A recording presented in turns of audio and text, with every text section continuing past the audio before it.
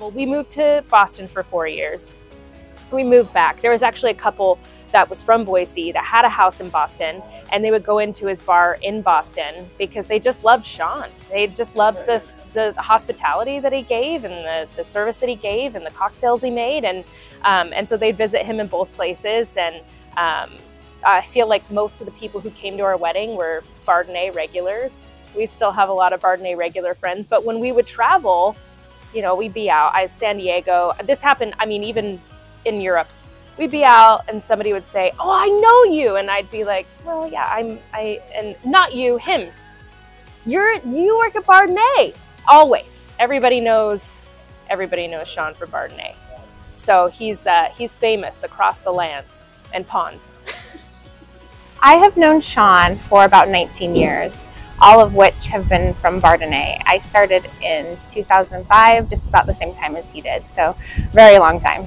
He takes a lot of pride in being a mixologist, and he really pushes our staff, his co-workers, to become more knowledgeable. He most recently started a library within the Bardenays where he's been purchasing all of these cocktail books and having people read about, you know, what are they doing in New York City? What's going on in the other part of the world?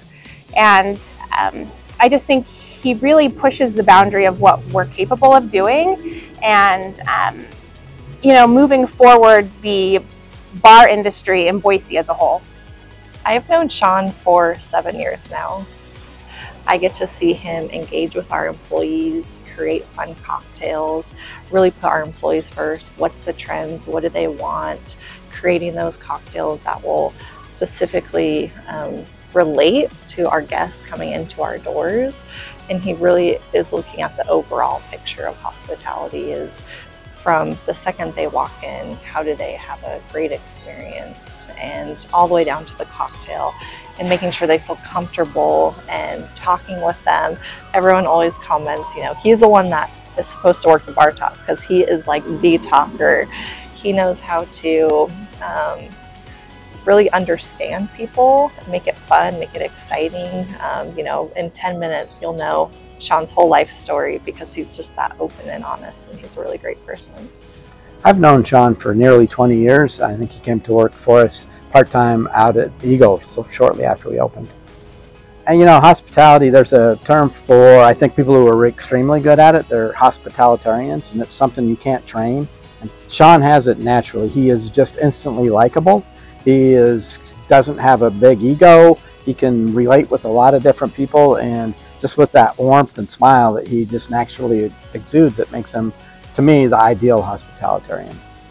We've been lucky enough to travel to some shows in Florida and things down in Vegas, showcasing his talents, and people around town know that he has this great skill set in addition to his natural ability to make you like him.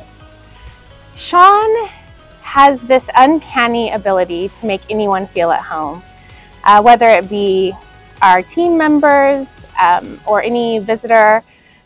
He just sets everybody at ease. He really embodies the spirit of hospitality in that he's not just looking to sell you something. He wants to find all about you, what you like, what you dislike, and then he'll provide whatever you're looking for, or what you don't even know you're looking for. He has the answer. So we have been very fortunate to have him on our team. A funny story about Sean, we just started doing liquor tastings in the Idaho Liquor State stores to promote our product, and a guest coming, or a customer coming in, actually was looking at a different product, and he ends up going away from our booth and helping them find the perfect whiskey.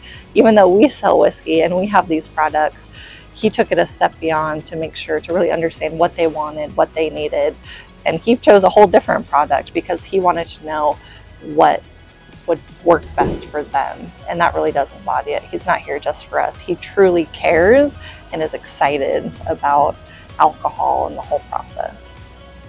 I thought it was a funny thing that I did have to come in and follow him around, you know, on his shifts, because he he refused to give or take a phone number at the bar. He said he didn't want to be that bartender that was picking up on girls or letting girls pick up on him. And so I think even, the first couple of times I was coming in and enjoying some Barney vodka, I said to him, I'm going to marry you someday. And he was like, he'd laugh it off.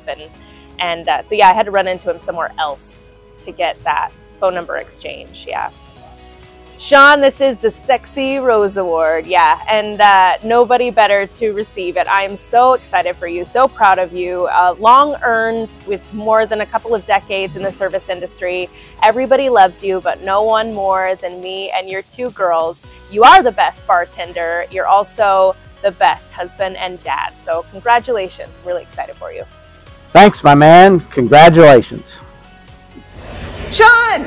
Sean! Congratulations on being the nicest! And the best. The nicest best! The best nicest. Sean, congratulations. I not only have the pleasure of working with you, but of calling you my friend. And I am so proud of you and so happy that you are part of our team. Congratulations. Hey Sean, congratulations on the award.